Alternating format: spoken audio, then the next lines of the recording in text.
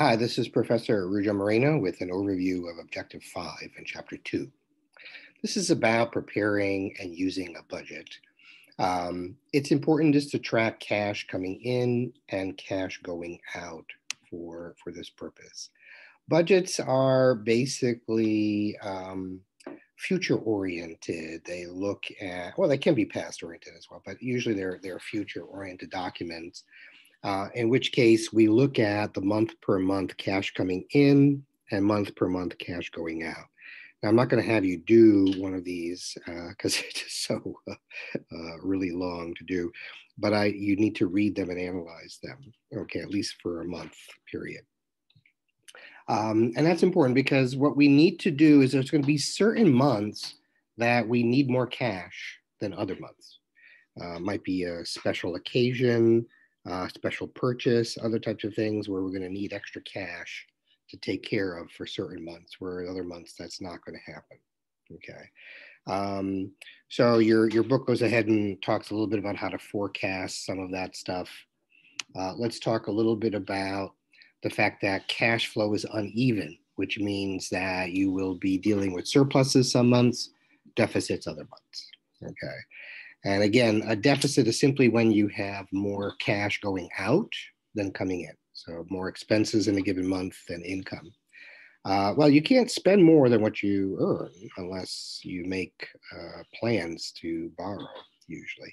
And so dealing with deficits are usually in terms of what we do is we tend to either have savings aside that we use or we tend to borrow. Okay. The habit of borrowing can be very destructive over time because, again, if you borrow something, you have to pay it back. Okay. And so that's one of these things. So one of the things you can look at if you're dealing with deficits for a long period of time is we have to look at your income and expenses. Okay. So is there any way that you can increase the income to cover the deficit? That might mean taking a part-time job, a second job. That's one particular option of dealing with it. Another is to look at all those expenses that you usually do and see what can you live without, right? So do you really need that coffee every morning at Starbucks for $4 or $5? Because that adds up. Over a period of a month, it's $150 if you have a coffee every day at Starbucks for about $5 a pop.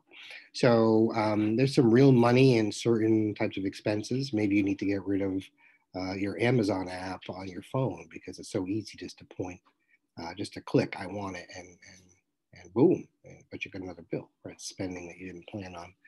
So there's ways in which you have to sort of look at the expenses and see if you're living reasonably well. Your book has lots of different ways on how to spend less.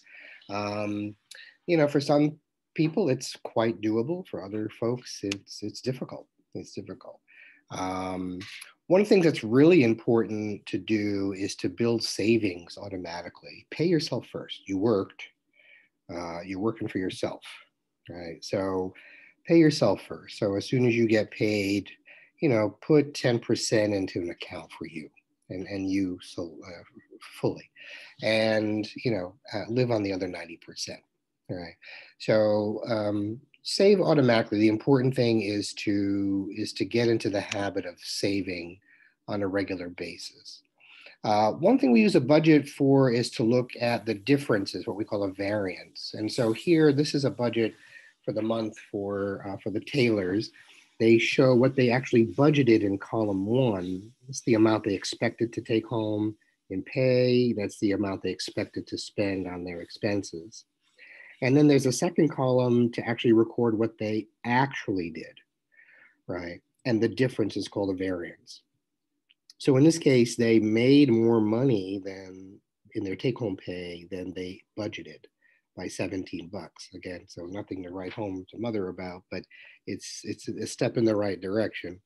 But look at their expenses as you see that if they budgeted $245 for utilities, for phone, electric, gas, water, etc., they only spent $237 of that. So they're $8 under budget.